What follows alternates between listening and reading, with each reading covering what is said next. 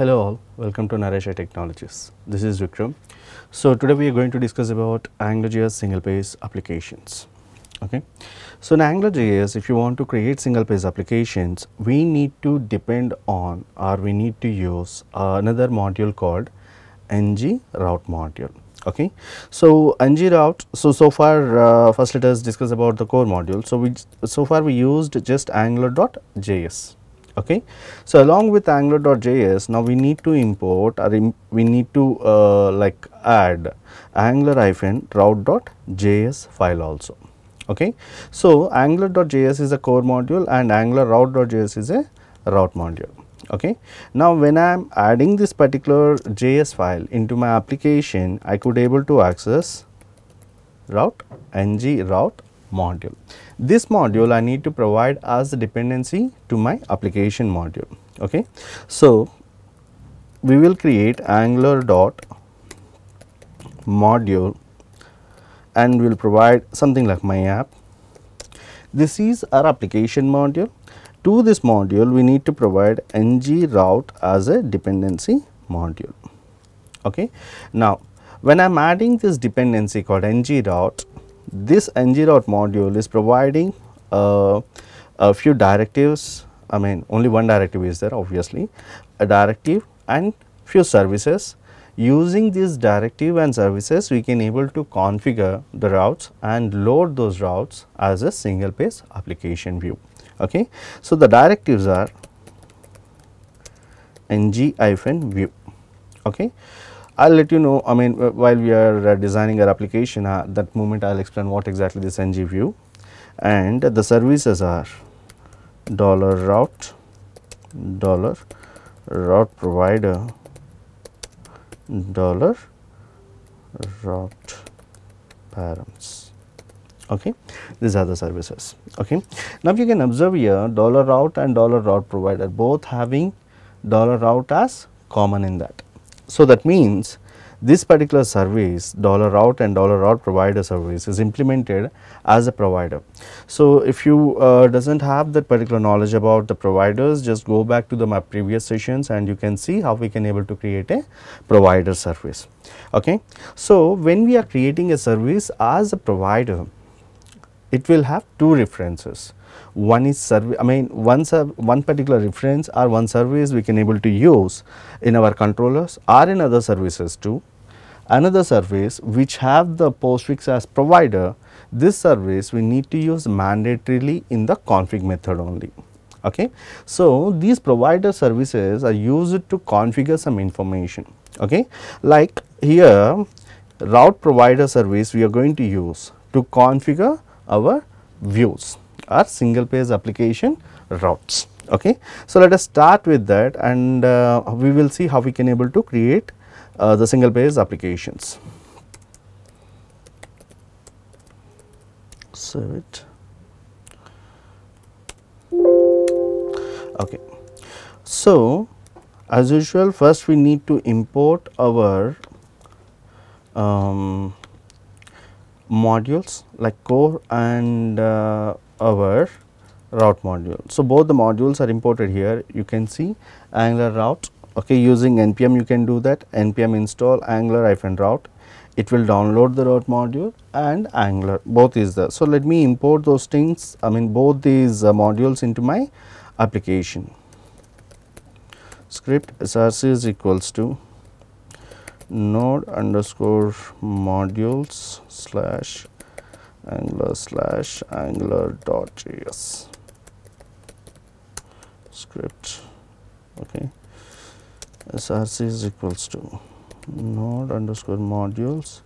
Here it should be angular-route, then angular-route.js.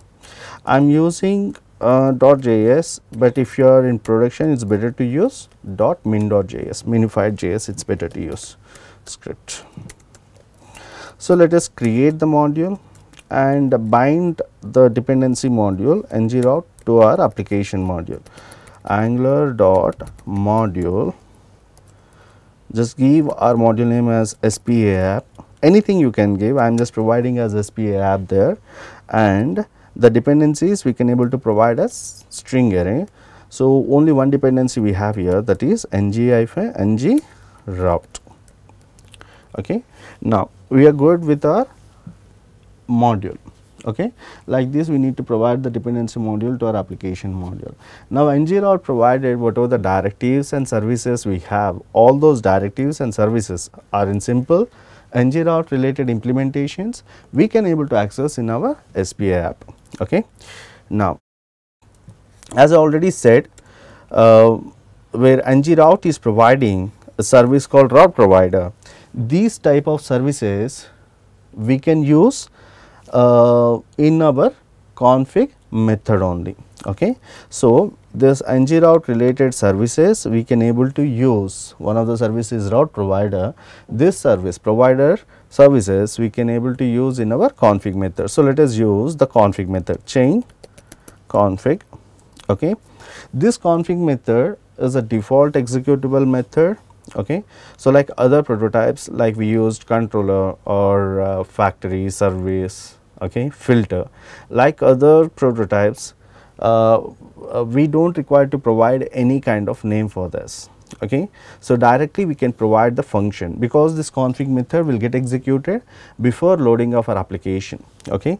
So, I mean not before loading of our application, I can say once the modules are loaded, then the config method will executed automatically, and whatever the information you configure, that information is going to be utilized by this ng route and remaining modules too. Okay. Now, function. So, as usual here we need to inject $route provider service, there we go. Okay. Now, this $route provider service have a method called when. Okay. When is like a kind of switch case we can say.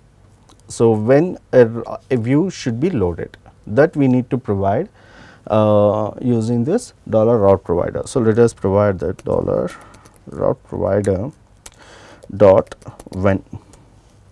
Okay. So, when a view should be loaded, for that first we need to create the navigation. Let me bind the module ng-app is equals to SPA app, module binding is done. Now, let me create the navigation def a href is equals to, later we will do that, login or registration. Okay. The second one is just make it as login. Okay. So, when I am clicking on registration view should be loaded, when I am clicking on login the same should be loaded. Now, to provide that particular URLs, we already know that we will make use of the page URLs we will provide here, but when it comes to single page application configurations, okay, like in CSS we already seen that we are what we did is we just created different divisions. For each division we just provided a unique ID. Okay. So, when I am clicking on a specific anchor tag, that anchor related or that ID related division is shown, the other divisions are hidden. Okay. Like the same way, when we are making the routing in the same page, it is better we need to provide hash. Okay. It also the same only, and before and after we have certain changes. I mean before 5 and after 5 we have certain changes in route configurations. Before 5 we can provide the routing something like this. Okay. But after 5 it is not possible to provide like this, because after 5 I mean Angular is a prefix, I mean it is dynamically hash prefixing to your routes. Okay. Further, to avoid the specific thing, what we can do is we need to put this exclamatory after your hash and before your route like this. Okay. Now, we can able to configure that particular route here. So, the URL we need to use. So, let me make it as register. Okay. So, when I am clicking on this registration, this condition should be satisfied, and what should be loaded, that we need to provide as a JSON object. Okay. What should be loaded, that we need to provide as a JSON object. This JSON object have few properties, something like template. Okay. Using template we can able to load static HTML. Okay, directly you can provide the HTML code. Okay, this is registration page. Okay, anything I am just providing like this. Okay, now like how many routes we have, I mean how many navigations or how many pages you want to load, those many when conditions we need to provide. A minimum of each view should have, okay, its own route, login, and here you can say this is login page. There we go. Okay. Now, you can see here we just configured the navigation and we just provided the route information against to the navigation. Everything is fine here. But if you go back to our JavaScript single page application mechanisms, we seen that to load a content we require a container. Container means a kind of empty element or empty space which can able to carry the content which is dynamically loaded on clicking of a navigation. Okay. To load that particular content or to handle that particular content, you just create empty container. Using div you can able to do that. So, using division we can able to create a blank container, but to make it a container we need to use the directive called ng-view. Okay. Let me use the directive ng-view. Okay. Now, so this is my container. Okay. That means just make it as line to make everything loaded content as center. There we go. Now, what happens is this is the default container. So, we can have only one ng view per application. So, whatever the content you want to load, the content need to be pushed into this ng view by your ng-route module. Okay.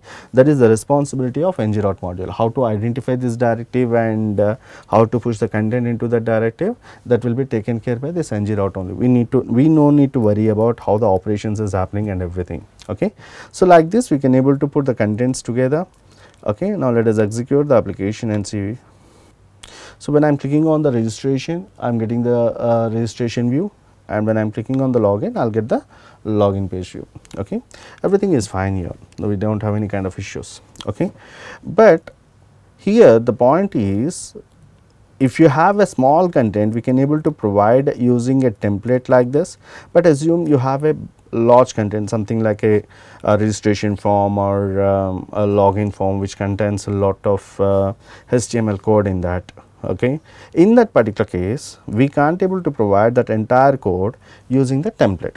Okay. So, what we can do is move that particular code into your external as a external HTML content, something like registration form, okay, and login form. So, whatever it is there, now we can able to load these particular external HTML templates, okay, using template URL.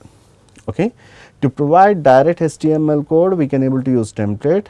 If you want to load the external HTML page or external HTML template, we need to use template URL. Okay. My templates I just provided, or we can call them as partials also. My templates I just provided or I just kept inside the views folder, and the page name is register.html. Okay. Here also the same only, make it template URL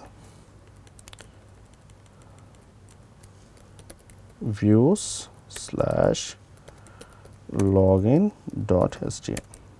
There we go. Okay.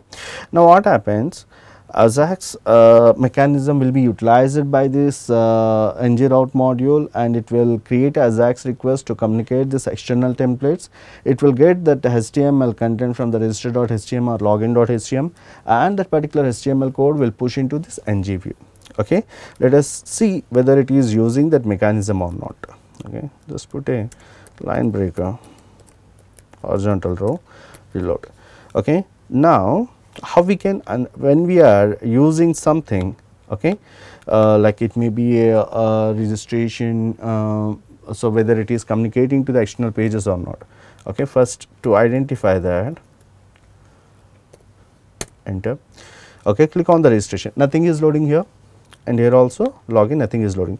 It is because the Ajax concepts we already discussed. When we are when our application is making any kind of Ajax request, what we need to do is we need to make that particular application run using any kind of web server, because the application, when it is Ajax, XML HTTP request is Ajax object, it cannot able to load file protocol related any kind of resources, okay, because of security reasons. So, what it is saying is this request only supported for protocols like HTTP or HTTPS, you can see. So, what we need to do is here we need to run the application, our application, okay, on HTTP server, okay. So, let me put the application into a server.